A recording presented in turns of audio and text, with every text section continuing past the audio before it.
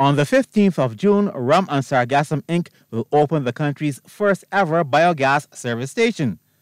The company produces fossil fuel-free, renewable compressed natural gas using rum industry wastewater, Sargassum seaweed, and Barbados blackbelly sheep manure. CEO and founder Dr. Legina Henry says the experimental pilot gas station will be set up at the Barbados National Oil Company, the BNOC. Rum and Sargassum is a spin-off based on results we got in the lab at UWI Cave Hill. And so we've been building the company. We've been in collaboration with BNOC, so we're here at BNOC, where we have access to a natural gas car, a gas compressor, and have been working and collaborating with BNOC to make this a reality.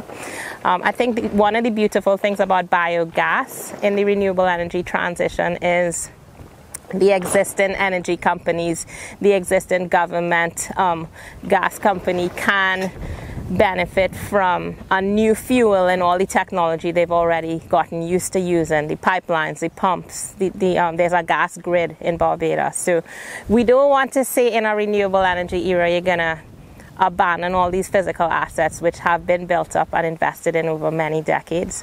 According to the company, the aim is to provide inexpensive transportation fuel for 60% of the country's road traffic and at the same time address the problem of high prices for imported fossil fuels.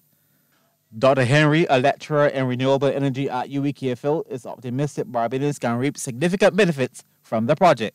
We are starting to engage the public, and so we have a growing waiting list of potential customers.